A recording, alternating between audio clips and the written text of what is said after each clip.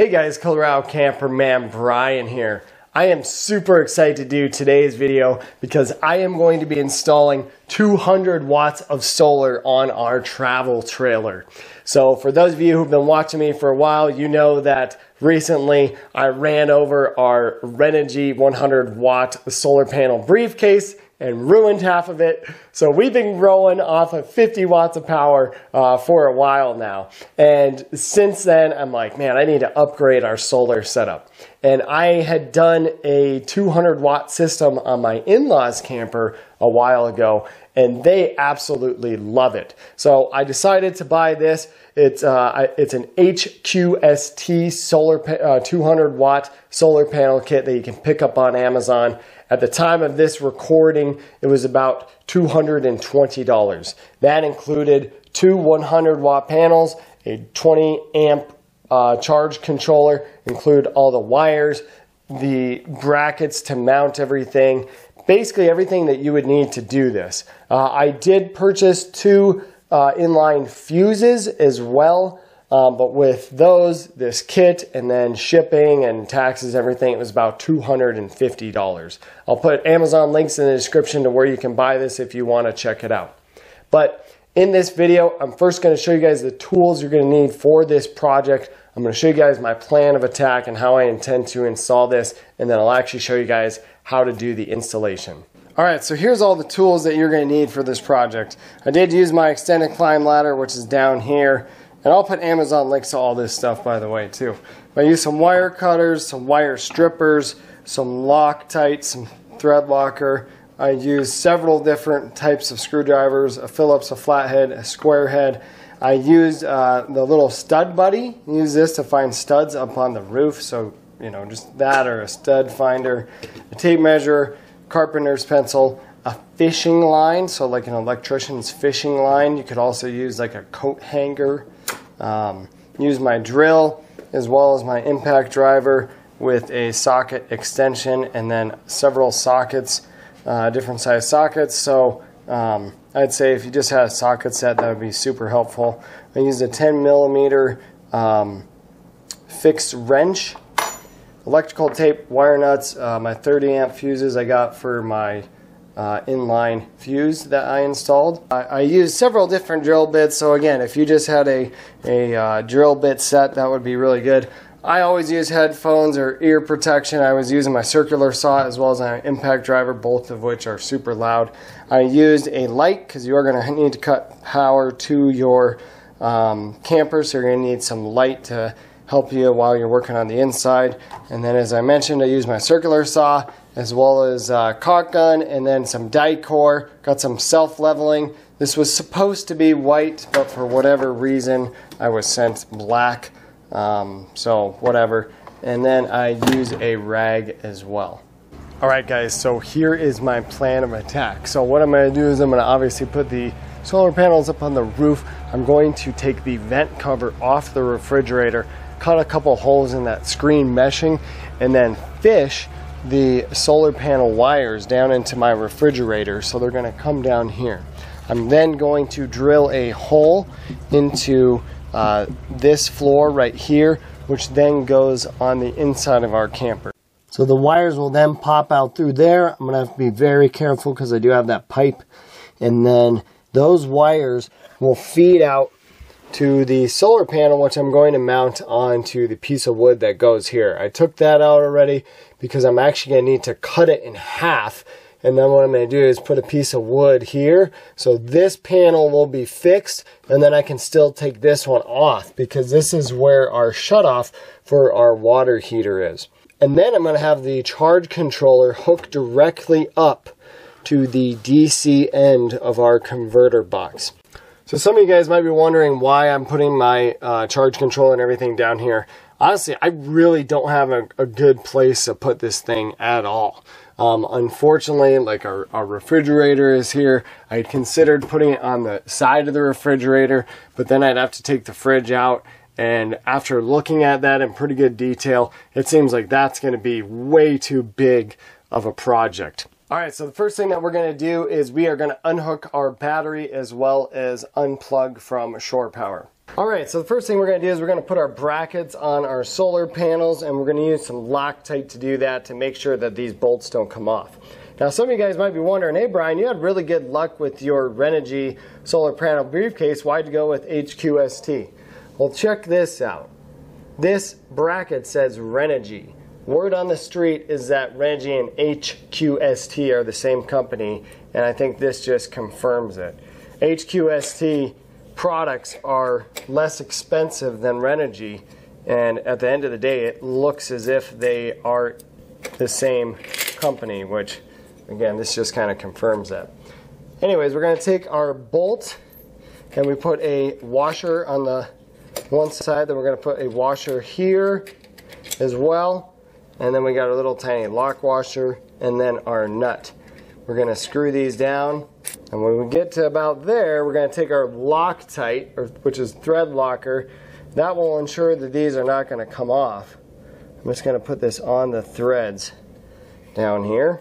And then I'm going to ensure that when I tighten this down, the ends right here are flush up against the side of your panel. So now I will take my socket and my fixed wrench and tighten these babies down. Then I'm going to go around and do this on all corners of this panel as well as my other panel.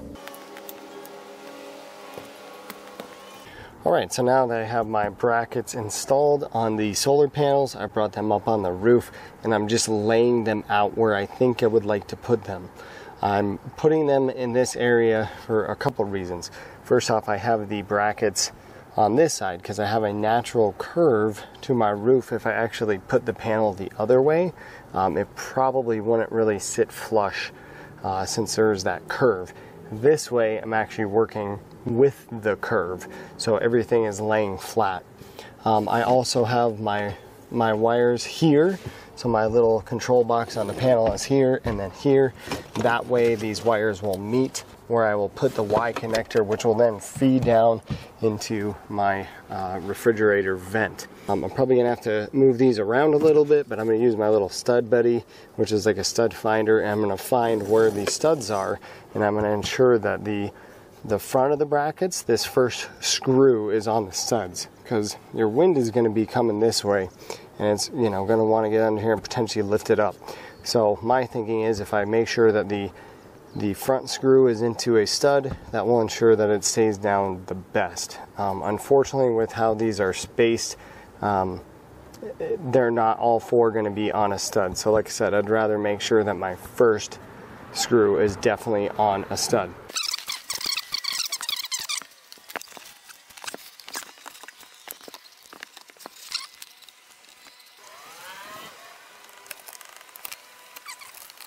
I am not going to screw the solar panels in yet, because just in case I have any complications, I want to be able to access the little panel thing that's on the other side of the solar panel.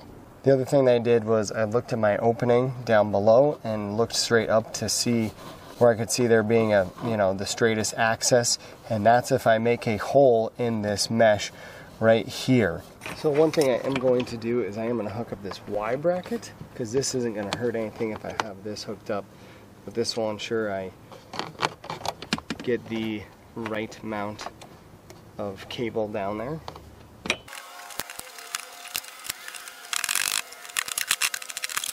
I don't want to plug this in because otherwise there's an open end right here, and that would not be good to have power running to these.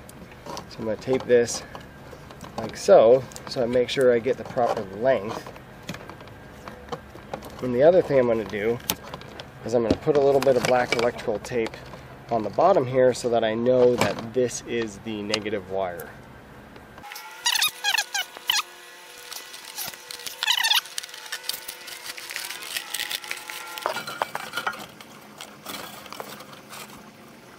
Alright, so now that my line is fished through, I'm going to go ahead and drill a hole in my floor. I'm going to try to put it basically right in line with the wire.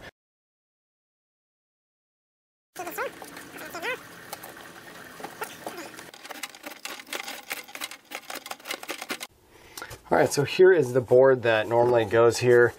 And here's my wires coming out. I'm gonna cut this board in half. I'm gonna put this board in the middle here. And so then I can screw each panel to it. So now what I'm going to do is mount the solar panel. Now this board is extremely thin. It's maybe 1/4 inch thick and it's very flimsy. So I'm not going to screw just the charge controller to this for fear of this wood breaking. So I'm going to put a 1x6 on the back here, and then I will mount the charge controller up here with having that 1x6 backing.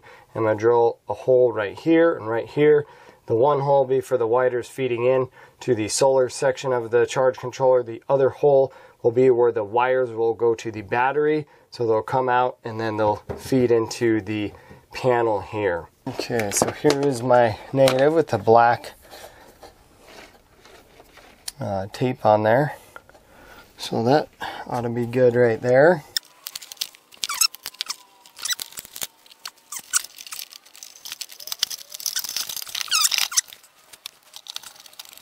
But now I'm going to take off my the panel for my electrical box here.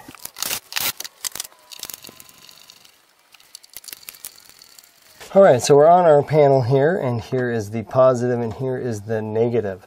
So you can see that we do have an open port on the positive, 12 volt positive, and then for the negative up here we'll probably just have to put it on the bottom, or we might be able to squeeze it up top with adding that other wire. So I'm going to go ahead and pull the panel actually off so I can have access to it, and then I'll get my wires fed.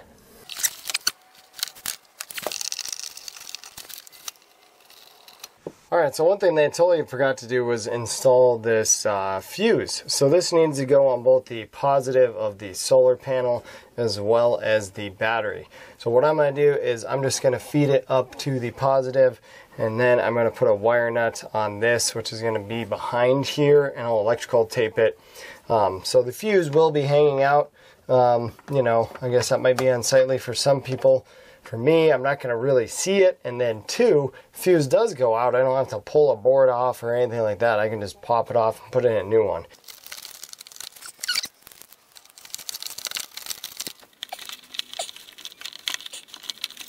Okay, so now I'm feeding the positive wire through. I'm doing one cable at a time so that there is no confusion as to which one is positive and which one is negative.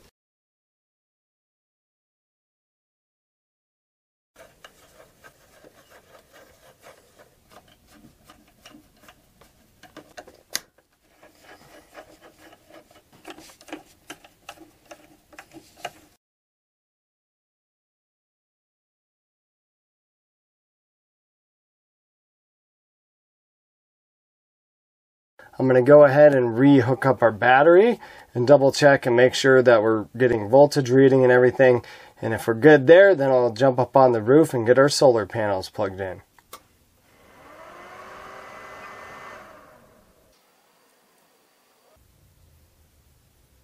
Alright, there we go, folks. So 13.3 volts is the battery, and then 0 volts coming in and amps coming in from the solar panels. So let's go plug those in.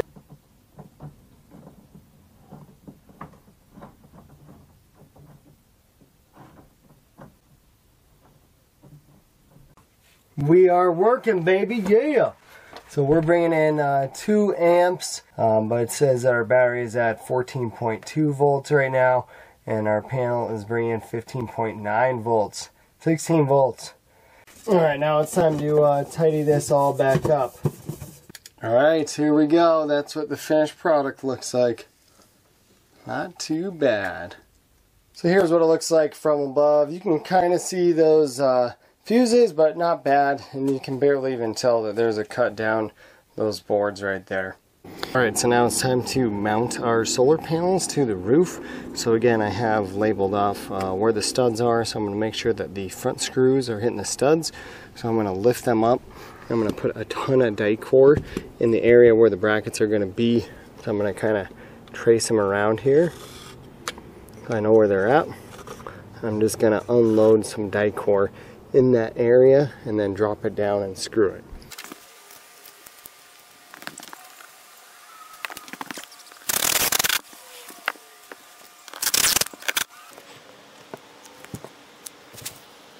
So here is the final product with the 2 solar panels. You can see the wires feeding right into the vent. So they're very little is exposed, which is nice. I did fill the screw holes with Dicor. I wish I would have had white Dicor, but oh well, nobody's going to see it up here. And if I ever want to add more, I have plenty of real estate. Got room back there, and an insane amount of room up front here. And behind the refrigerator where the wires went in, I did put some Dicor around there to get that all sealed up.